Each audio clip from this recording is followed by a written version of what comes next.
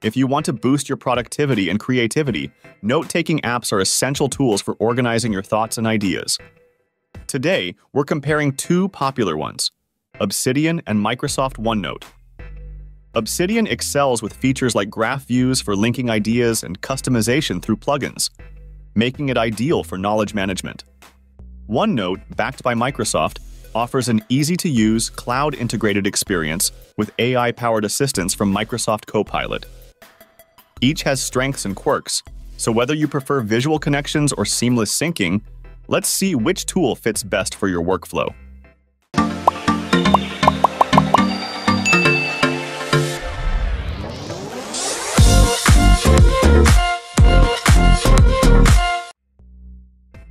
Obsidian is known for its powerful linking features and unique knowledge graph. It's like a virtual spiderweb of your ideas that shows how all your notes connect visually. Obsidian is all about customization and taking control of your note-taking. However, using Obsidian involves a learning curve, as you'll need to learn some formatting syntax. It can feel like you're doing a bit of coding just to format notes, which may not be everyone's cup of tea. But for those who are up for the challenge, the learning curve is worth it. The flexibility and customization you get are unmatched. OneNote, on the other hand, has been a familiar name since 2003, especially for users in the Microsoft ecosystem.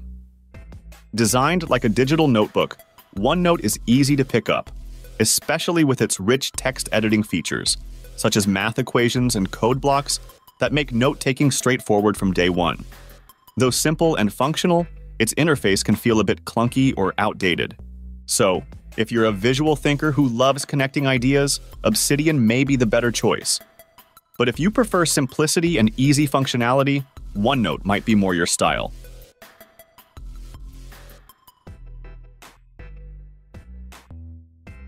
Obsidian lets you create notes as individual markdown files, which you can then link together and visualize in a graph view.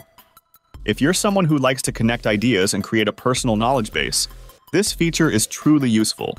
Personally, I find this especially useful when I'm working on a big research project or want to keep different notes linked in a logical web. It's almost like having a mini Wikipedia of your thoughts right there in Obsidian. On the other hand, OneNote organizes notes in digital notebooks with sections and pages.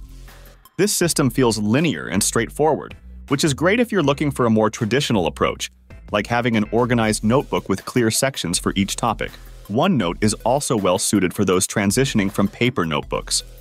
But unlike Obsidian, OneNote lacks any way to visualize links between notes, which might feel a bit limiting if you've tried out Obsidian's approach.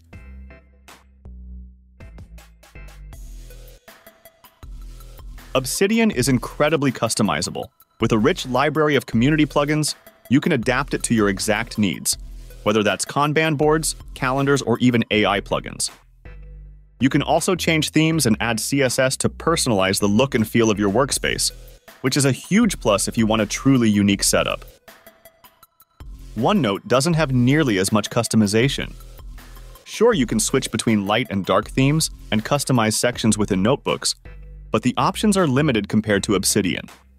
OneNote is more about functionality than flexibility, good for users who prefer a simple, out-of-the-box experience without too much tweaking.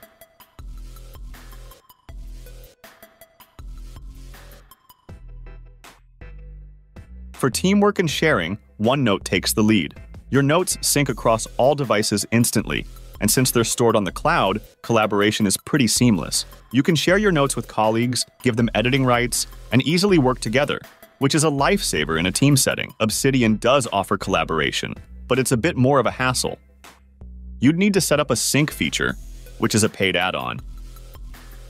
And if you want cloud sharing, you'll need to link it to an external cloud service. Obsidian, however, has the unique benefit of local storage. This means you can work offline without any internet connection, which is great for those who need privacy or don't want to depend on the cloud. But the downside is clear. If collaboration is a big part of your workflow, OneNote's setup is simply more efficient. For me, Obsidian's local storage is best when I'm working on private projects, but for teamwork, OneNote is much more efficient.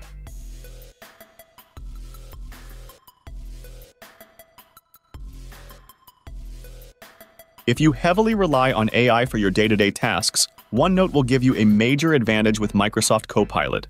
This native AI assistant makes taking notes even easier, with features like summarizing notes, generating to-do lists, and providing analyses right within your app. This can save tons of time, especially for work-related tasks.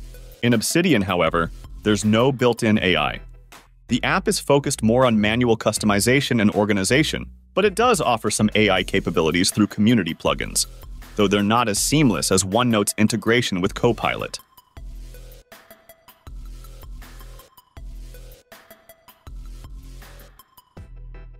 This is where each app's strengths stand out.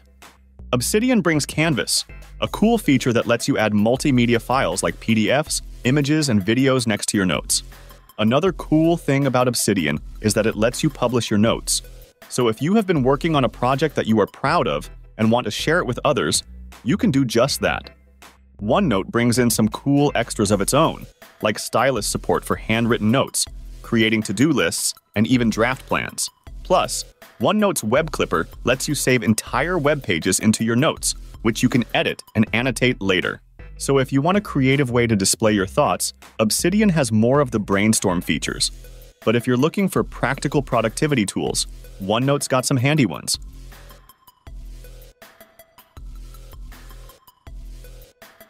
OneNote offers a generous free plan, complete with 5 GB of OneDrive storage.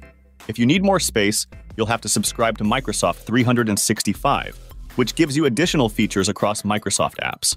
Obsidian also has a free version, but advanced features like syncing and publishing come at an extra cost.